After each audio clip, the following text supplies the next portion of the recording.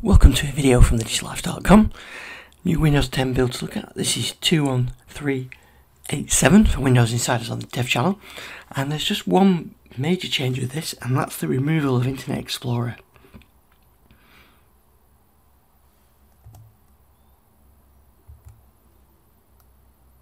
So if I start typing internet there, looking to get Internet Explorer, you'll notice I get the internet options, but not actual Internet Explorer.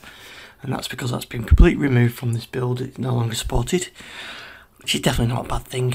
No one uses that really anymore. There may be a few enterprise sites that use it, but they can control that through IE mode and the admin tools for enterprises. But as a consumer, Internet Explorer is gone, and you can now use Edge. And the latest version of Edge is really good. Up there with Chrome, same rendering engine, and that's what I use. So Internet Explorer, no more. The other change with this is they got rid of the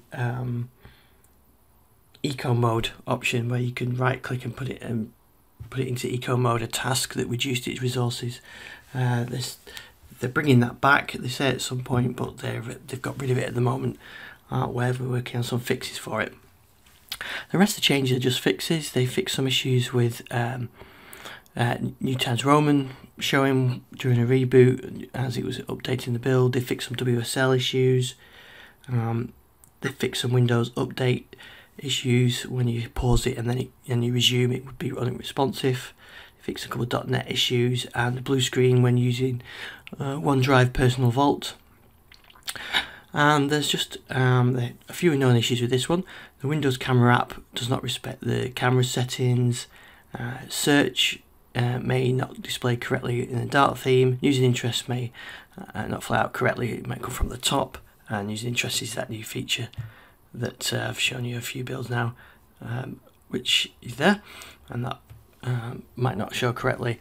And they're working on a fix for an issue where some builds may not update correctly, and it comes up with an error code. If you get that, you have to pause that. Pause your builds while they're fixing on that. And that's it, really. That's the change of this build. So Internet Explorer is no more.